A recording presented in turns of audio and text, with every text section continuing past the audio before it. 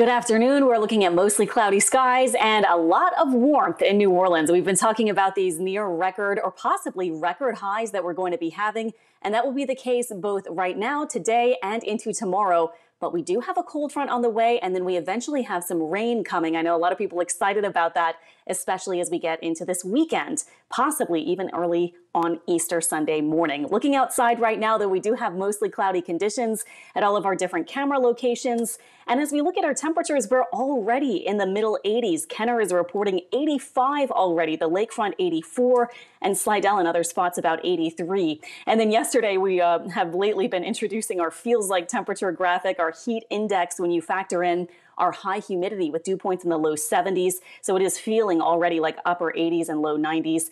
Tracking our temperatures for today, we will be hovering in the upper 80s and then eventually getting into the 70s. We'll go ahead and say highs today about 88 or 89. The record high today is 88. So if we do touch 88, we will be tying it. 89 would be breaking and setting a new record.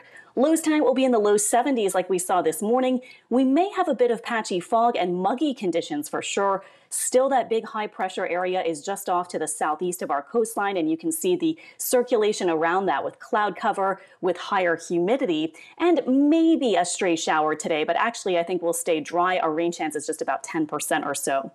When we talk about the rain, a lot of people looking ahead after a long dry spell in New Orleans to our next rain chance. And it does look like we may have a few showers late Thursday into Friday, and then especially Saturday night into early Sunday, possibly giving us up to 1 or 2 inches of rain, which we should be able to handle because of all this dry weather we've had lately.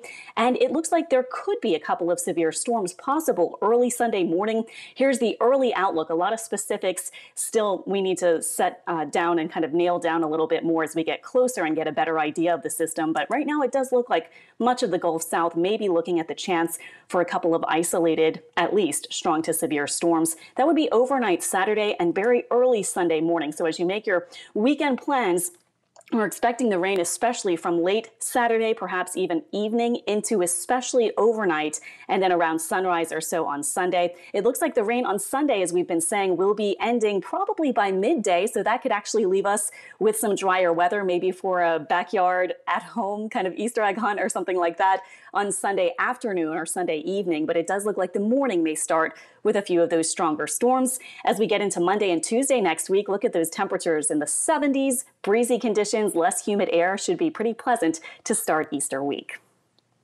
Alexandra, thank you. Hospital buildings aren't the only places that need to be disinfected because of coronavirus patients. The medical transports also need a good cleaning.